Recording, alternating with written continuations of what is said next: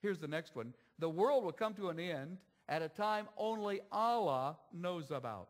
On the last day, life will perish and then will be resurrected for judgment.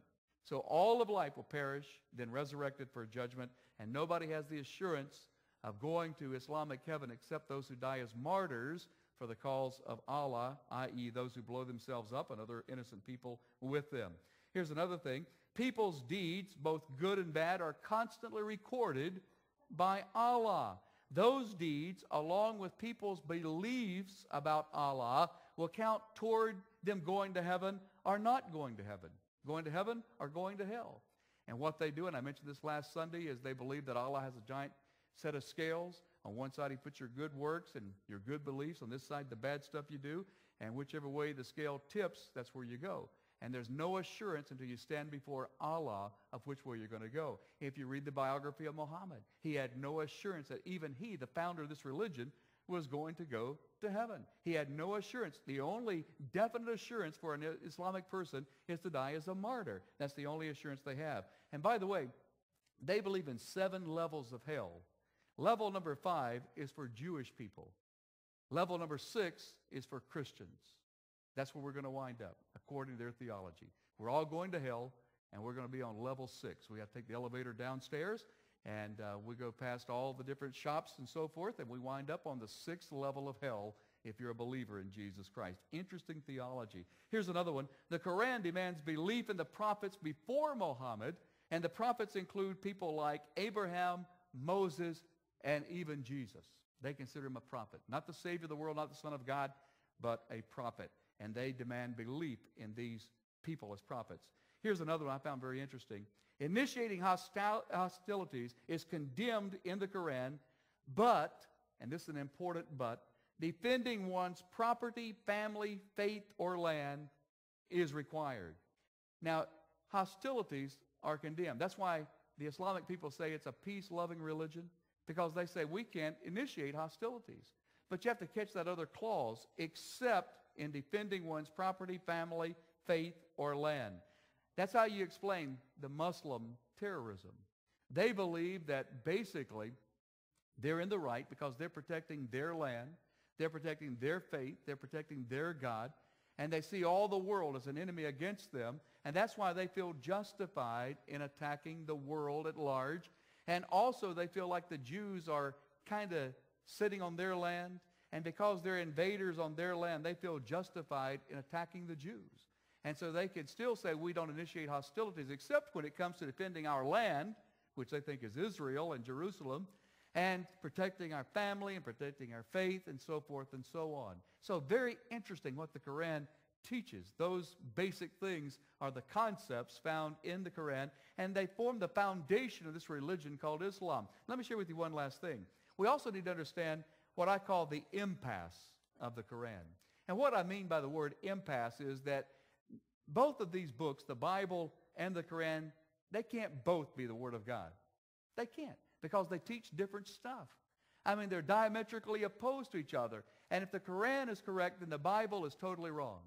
And if the Bible is correct, then the Quran cannot possibly be truly the inspired word of Allah, their God. They teach things that are diametrically opposed to each other. Let me give you a couple of examples. First of all, Muslims believe that the Bible has been corrupted across the years, and it's no longer the Word of God. It's been replaced, basically, by the Quran. They especially have a problem with the Apostle Paul. They really feel like Paul corrupted the Bible more than anybody else in history. And the reason they believe that is because Paul talked a lot about grace, G-R-A-C-E.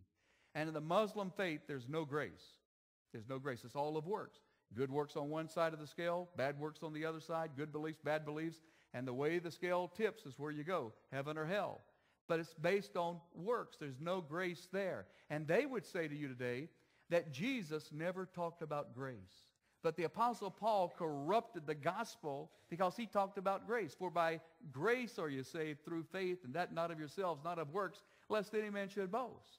And we know that from Ephesians chapter 2, verses 8 through 10. We understand the Word of God, but they would say that's the corruption of the Bible. And they feel that it's all because this issue of grace. And so when we stand up and sing Amazing Grace, they would be deeply offended because their God's not a God of grace. The Koran's not a book of grace. There's no grace in the Koran at all. It's all about works and what we can do to earn our salvation. Here's another thing. The interesting thing about the Koran is that it commands Muslims to read and to respect the Bible. Isn't that amazing that this is a corrupted book, but the Koran commands them to read, to study it, and also to respect it. Let me give you a couple of examples. You can jot these down. Surah 29 and verse 46. Surah 29 and 46. Here's what it says. We believe in the revelation which has come down to us and in that which came down to you. Now what came down to them was the Koran. What came down to you, the other people, was the Bible. Our God, they say in that verse, Surah 29:46, our God and your God is one. We saw last week that's not true. There's no way that Jehovah, Yahweh, God can be compatible with Allah. They're completely different gods. So Surah 29:46 says that we have the Word of God. It came down to us, and it also came down to them. Here's another one. Surah chapter 5, verse 48. To you we sent the Scripture in truth, confirming the Scripture that came before it. Now, what came before the Koran? The Bible. It predates the Koran. It came before it and guarding it in safety.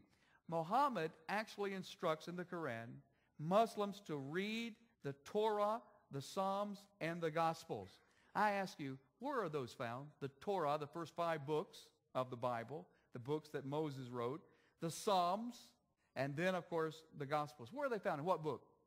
The Bible. So Muhammad said, you guys need to read the Bible, read these particular ones, the Torah, because that's law, legalism, the Psalms, and also the Gospels. Now, the idea of the Koran is not that it's a brand new revelation from Allah, but it simply explains the Bible and updates the corruption that's found in the Bible today, and it's the full and final revelation of God, Allah, to humankind. That's what they believe about the Koran. Surah 2:4 says that all true believers will read both the Bible and the Koran and will believe in both the Bible and the Koran. And yet they turn around and say the Bible is corrupted. So why would you read a corrupted book?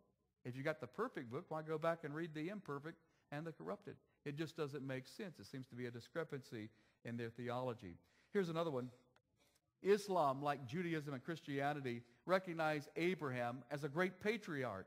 However, the way they interpret Abraham's life is completely different than Judaism and Christianity. We talked about that last week. They believe the chosen son was not Isaac, as we believe. They believe it was actually Ishmael. We talked about that last week. And Ishmael became the father of the Arabic people, and Isaac became the father of the Jews. That's why they hate the Jews, because they feel like they've misinterpreted Scripture, and they're missing the point that Ishmael is the son of promise. And also the land belongs to Ishmael and his descendants, not to Israel, and they feel justified in attacking that land. One last thing. They also have some unusual teachings about Jesus. Now, they would tell you today they believe in Jesus, but they don't believe he's the Son of God, Savior of the world. They believe he's a prophet. They do believe in the virgin birth, amazingly enough. The Koran talks about Mary having a virgin birth. But what they mean by the virgin birth is not what we mean. It was not a supernatural event. Here's what they mean. They mean that God, Allah, took dirt and he made Jesus. And they would say to us, there's nothing supernatural about that.